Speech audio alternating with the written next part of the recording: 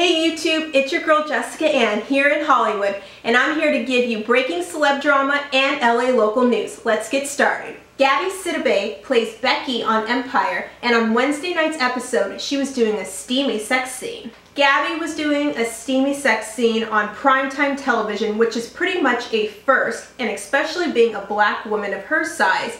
She was with a smaller man, you know, a dark chocolate sexy who wanted her. Really, people, we're still fat shaming? I mean, I thought we were over that. At this point, Gabby is doing her thing and girl is getting it done. Especially being a plus-size black woman on primetime television. This is like a first in television history, okay?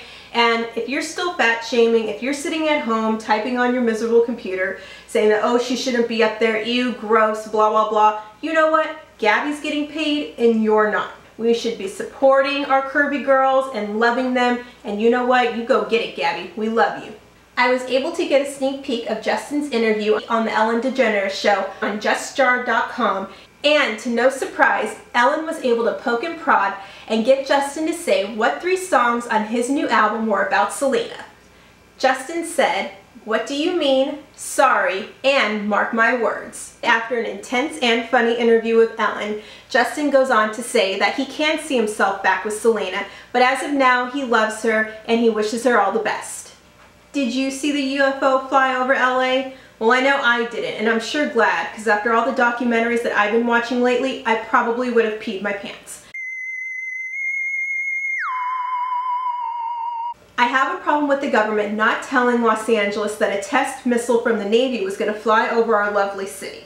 Now, I understand that they wanted to keep everything top secret, especially from countries like China and Russia, but at the same time, could we have flown this over the ocean? Could we have flown this over some desolate part of the desert? Why LA? Twitter blew up because people thought the world was about to end. We already have too much drama as it is in Los Angeles. The last thing we need is a UFO.